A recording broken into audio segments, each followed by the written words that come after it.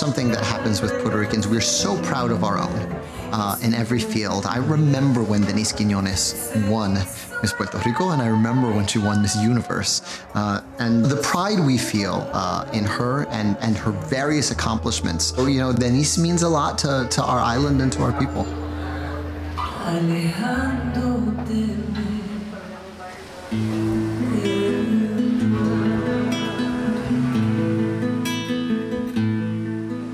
I had spent so many years out of the island that my whole heart and my whole mind was just like here. Like I wanted to come back. I wanted to feel like what it was like to live here again with my family, with my friends. I wanted to have the experience again. So you came back home, and this is like a break in your workday talking to me.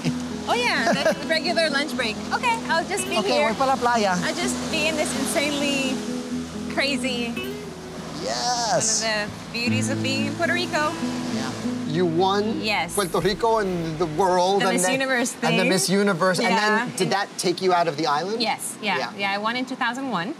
So basically from then on, I moved to New York. That's where all the Miss Universes go to live for that year. And then I fell in love with the city, with New York City. And I stayed there for almost 8 years. When I was in New York, my home theater where I basically worked for all those years was Repertorio Español. Seguro. My first internship was at Repertorio Español. I used to sweep the stage.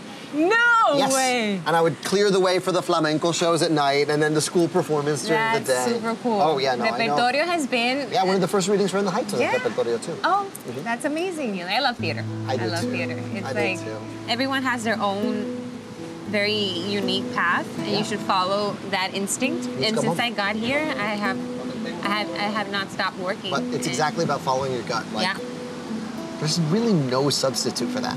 It takes time for you to grow into yourself. That's like the reverse commute, usually. Yeah. They came back home. Exactly. That's wild. What is it about Puerto Rico that's special? It's like the land is tied to your body and to your blood in a way you can't really describe. Just love it here. I love the island. I love the people. I love the beauty. There's so many beautiful natural resources. The obvious one always the beaches. If you go like outside the San Juan area, there's underground caves. Rivers. I made a movie here called 200 Cartas. Yeah, I know. And the fun of it was getting to travel around the island. I did the zip lines in the Orocobis. So lo hice 50 veces. Oh, God. Just zip lining así, supermaning down between mountains. There's so many places that I don't even know that I see like through Instagram and the pictures. I'm like, that's here in Puerto Rico? I feel so connected to everything. Right. I'm gonna go to the rainforest today. I'm gonna go to the desert tomorrow. Very far away. Or far away for us. I think you can do it like in one... Yeah, you can do it in one day. I don't know, like 6 hours or something. Yeah, like if you go really nonstop. Yeah.